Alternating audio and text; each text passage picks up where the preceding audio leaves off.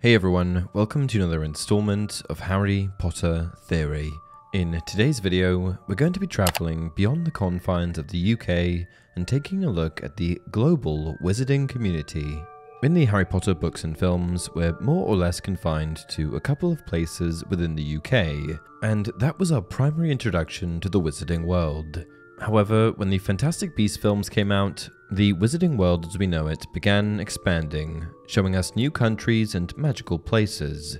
In fact, much of the Fantastic Beasts films so far have taken place in America and France, with the next installment bringing us all over the place. With our ever-growing knowledge of other wizarding countries, I find it particularly interesting how the wizarding culture differs from place to place, and in today's video, I'm going to be honing in on one particular aspect of that culture, the school system. Because you see, Hogwarts, though granted the potentially biased honour of the world's greatest magic school, isn't the only option for witches and wizards around the globe. Today, I want to open your eyes to the rest of them, at least the ones we know about, anyway. As it turns out, there are 11 established wizarding schools in total. At least 11 that are officially registered with the International Confederation of Wizards, the primary governing body. There are others, but they aren't as official or regulated, and we don't know much about those ones. Now, I know what you might be thinking. 11 schools? For the whole world? That's it? Well, Pottermore has a fair explanation for this. Affairs relating to magical schooling are handled by the Educational Office of the International Confederation of Wizards, who can direct people to their nearest school. However, the majority of magical communities choose to homeschool young witches and wizards, which is why there are so few schools in comparison to the number of countries. Alternatively, some witches and wizards might take correspondence courses, which may prove a cheaper option in countries that are too small to have their own school. Okay, so there are 11 official wizarding schools, a few unofficial schools, and a significant population of homeschooled students. Now there's just one thing left to answer. What are these 11 schools? Which countries are they in? How do they differ from Hogwarts? Let's get into it. Castello Brushu. I'm going to kick things off with Castello Brushu, mainly as it's this school that we should expect to see in the upcoming Fantastic Beasts film, The Secrets of Dumbledore. Castello Brushu is a Brazilian wizarding school that's located amid the Amazon rainforest in northern Brazil, and it's home to students from all over South America. The school itself is just as old as Hogwarts, at least according to Pottermore, and was founded 500 years before colonization. The physical structure of the school forms an imposing square of golden rock that resembles a temple, but to Muggle eyes, the school is simply a pile of ruins, protected by enchantments much like Hogwarts. According to Pottermore, protecting the school grounds are Kaepora, small and furry, mischievous spirit beings that watch over the students and creatures within the forest surrounding the school. Like Hogwarts, the South American student body of Castello Brushu wear a uniform. However, their uniform can be easily identified by the bright green robes outlined with patterns, including yellow lines, red rings, and blue triangles. It has also been expressed that the students of the school are particularly versed in the subjects of herbology and magizoology. We don't know for sure if the school is going to be in the Fantastic Beasts franchise, but we do know that Armando Dippet, the Hogwarts headmaster preceding Dumbledore, meets with the headmistress of Castello Brushu, Benedita Durado, sometime in the 20th century, which could potentially overlap with the film timeline. Koldov Stvoriets. Koldov Stvoriets is the wizarding school of Russia, and one of 11 schools registered with the International Confederation of Wizards. The name comes from the Russian words Koldovstvo, meaning witchcraft, and Tvariets, which means creator. If we overlap the two words, they form a portmanteau, which means the creator of magic. Makes sense for a wizarding school. There isn't much information available out there on the school, and this is because J.K. Rowling, despite including it in the official list of wizarding schools, decided not to publish much additional information on this particular academic institution. However, this lack of information has forced fans to get exceptionally creative, which has resulted in the following fan-published and unofficial school details, including the school being located on a hidden section of Lake Ladoga, a freshwater lake located in northwestern Russia, the school having a protective barrier surrounding it, and the school having a house system, with houses instead being referred to as courts that are represented by coral, pink, turquoise, and amber. The only canon information that we have on Koldovstvoriets is that they have their own version of Quidditch, where, instead of flying on brooms, they fly on entire uprooted trees. Durmstrang. Durmstrang, which you've probably heard of before, think Goblet of Fire, bears the darkest reputation of all wizarding schools, and was once home to infamous dark wizard Gellert Grindelwald, before he was expelled for experimenting with twisted magic. Aside from students and staff of the school, no one knows exactly where Durmstrang is, other than that it's located somewhere in the far north of Europe. This is because visitors of the school must comply with having memory charms performed on them in order to erase their knowledge of how they arrived there. According to Pottermore, visitors of the school speak of vast, sprawling grounds with many stunning views, not least of the great, dark, spectral ship that is moored on a mountain lake behind the school, from which students dive in summertime. Durmstrang was originally founded during the Middle Ages by a Bulgarian witch named Nerida Volkanova. She successfully operated the school until her mysterious death, at which point she was succeeded by Harfeng Munter, a wizard who established the school's reputation for its emphasis on martial magic. Later in the school's future, Dark Wizard and former Death Eater Igor Karkaroff became headmaster of the school, at which point he promoted a culture of fear and intimidation, further contributing to the school's dark reputation. Upon Karkaroff's assumption of power, many parents withdrew their students from the school.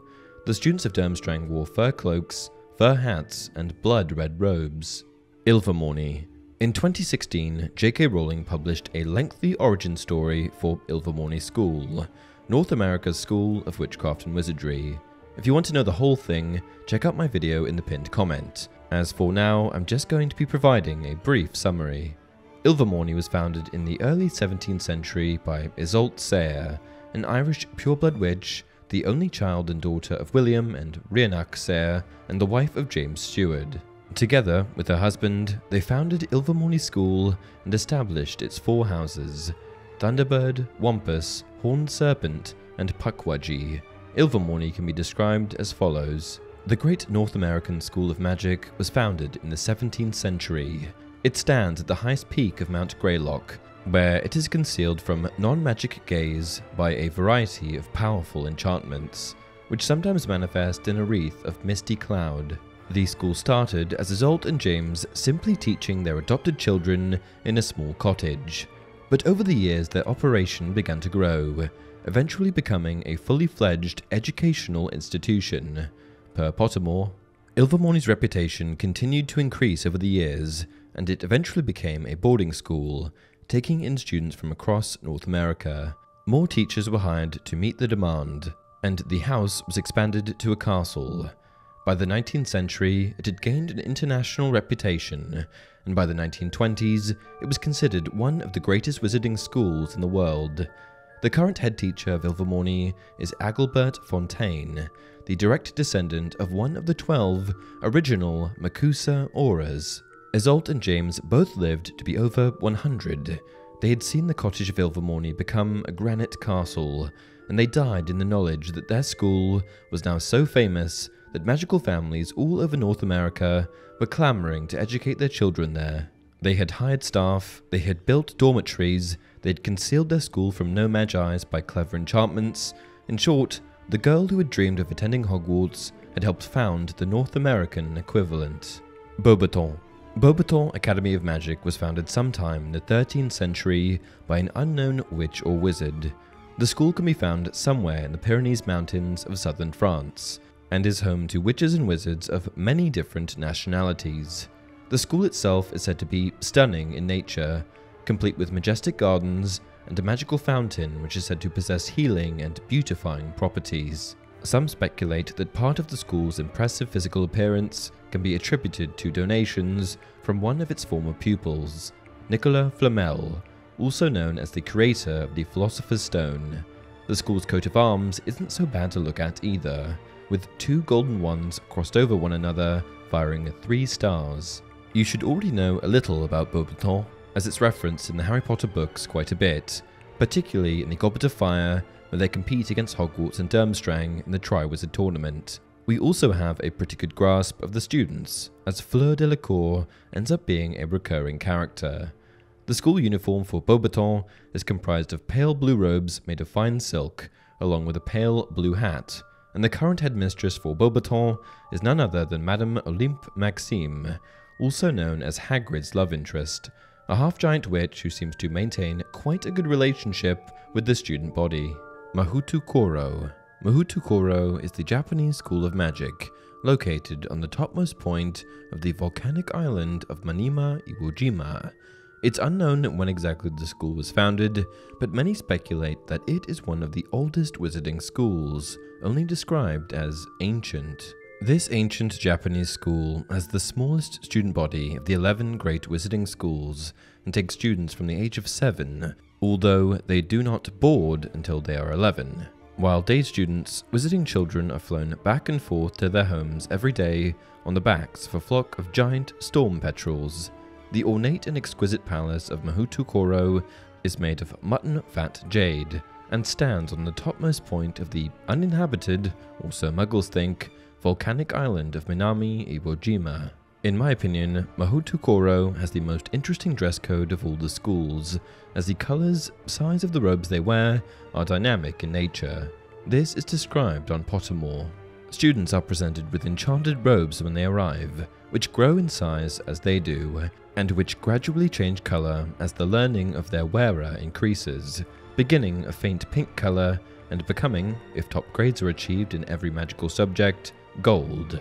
If the robes turn white, this is an indication that the student has betrayed the Japanese wizard's code and adopted illegal practices, which in Europe we call dark magic, or broken the international statute of secrecy. To turn white is a terrible disgrace, which results in instant expulsion from the school and trial at the Japanese Ministry for Magic. Students of Mahutu Koro typically used wands crafted out of cherry wood, and the school itself is known for its impressive academic prowess, as well as its outstanding reputation for Quidditch. Interestingly, even with a small student body, this is the only known school in Asia, which could suggest that some Asian witches and wizards also attend Koldov Stvoriets in Russia. Wagadu. Wagadu is a wizarding school located in what are called the Mountains of the Moon, an ancient term referring to the Rwenzori Mountains of Uganda, found at the source of the Nile River. The school, located in a mountain range, has been described as a stunning edifice carved out of the mountainside, shrouded in mist so that it sometimes appeared simply to float in mid-air. The exact founding year of the school is unknown. However, we do know that the school has been around for about 1,000 years, making it similar in age to Hogwarts. Despite many other smaller wizarding schools popping up all over Africa over the centuries, it has been expressed that Wagadu is the only one to withstand the test of time, making it the largest wizarding school in Africa, and even the world. Students receive notice that they have gained entrance at Wagadu from dream messengers, sent by the headmaster or headmistress of the day. The dream messenger will appear to the children as they sleep and will leave a token, usually an inscribed stone, which is found in the child's hand on waking. No other school employs this method of pupil selection. The students of Wagadu are said to be particularly versed in the areas of astronomy, alchemy, self-transfiguration, and wandless magic. As the wand was primarily a European invention, witches and wizards of Africa learned to channel their magic without any kind of instrument. Furthermore, it has been expressed that the students of Wagadu are able to become animagi at an exceedingly young age, which is especially impressive if we consider that becoming an animagus is very rare in the UK. Not much is known about the school's uniforms, or whether any kind of house system is used. Hogwarts. Hogwarts, have you heard of it? Was founded at some point during the 10th century. It was built hidden off somewhere in the Scottish Highlands. The exact location is never actually revealed, and this was because the 10th century was a time of hardship for witches and wizards.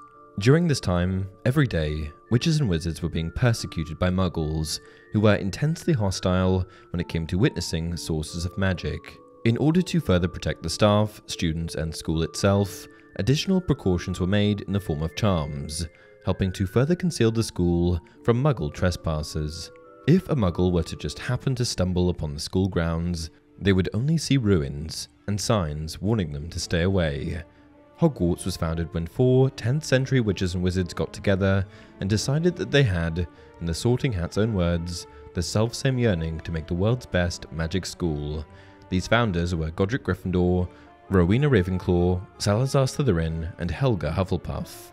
Thus, Hogwarts was born. The name Hogwarts actually came from founder Rowena Ravenclaw, who had a dream where a warty hog led her to a cliff by a lake. It's also been speculated that this is how they chose a location for the school as well. After its establishment, like with any institution, a crest was formed for Hogwarts. Emblazoned upon the school crest are the words Draco dormian nanquam titulandus, which roughly translates to "Never tickle a sleeping dragon." After the founders founded the school, they decided that they would each create and head their own house, which would represent a personality trait and skill that they wanted to nurture. And it just so happened that despite being close friends, each founder happened to value very different things, which created quite an interesting and diverse array of students at the school.